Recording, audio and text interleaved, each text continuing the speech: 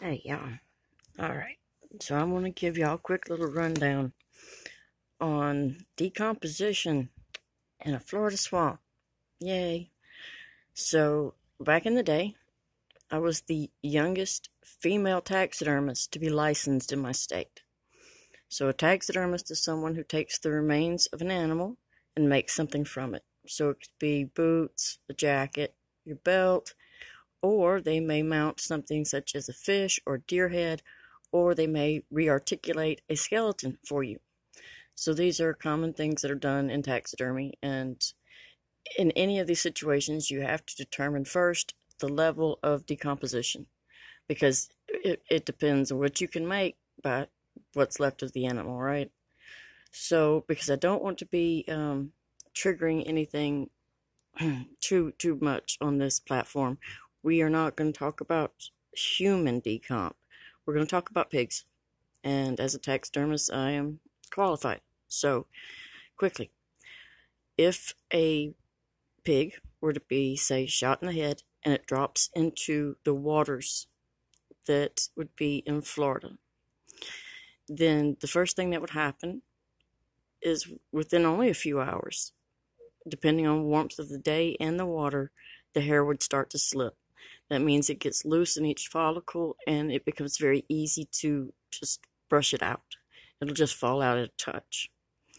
Not long after that, there's skin slippage. So skin slippage is when the layers of the dermis begin to separate from the body.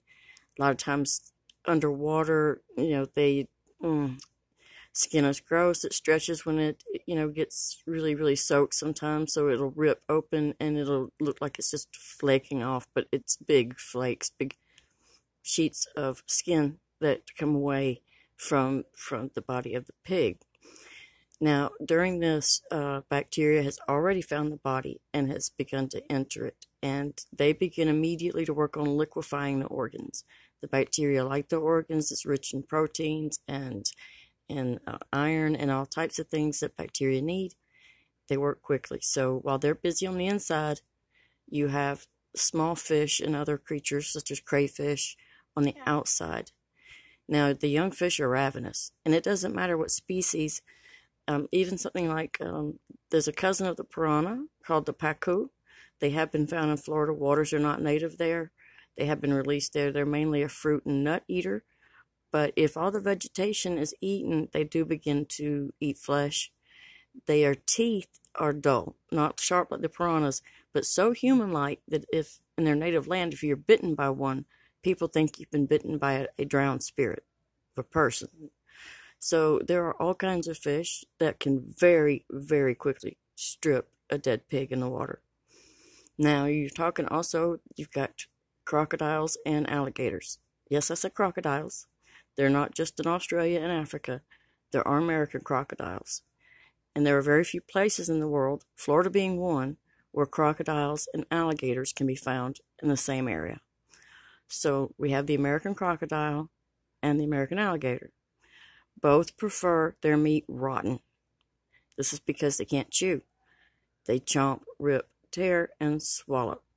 So you'll see them jerk their head back, try to sling the meat to the back of their throat. They can't pick and choose. It's not like they can say, oh, well, I want this hand, but not the ring on it. They can't spit that out. Everything has to go down, come out the other end. So even if they catch fresh prey, they don't want it. They want to stick it under a log or under a rock until it rots. Then they go back because it's so hard to rip those pieces off.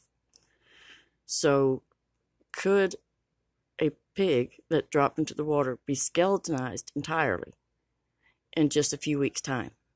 In Florida, you bet your ass. You bet your ass there could be just a few bone fragments. It's very within the realm of possibility and probability. I'm kind of surprised they found what they did. Actually, I'm very surprised they found what they did, but not because of the animals. But, draw your own conclusions. But for those who have questions about is it possible to become skeletonized in a few weeks, yes, absolutely. Thank you.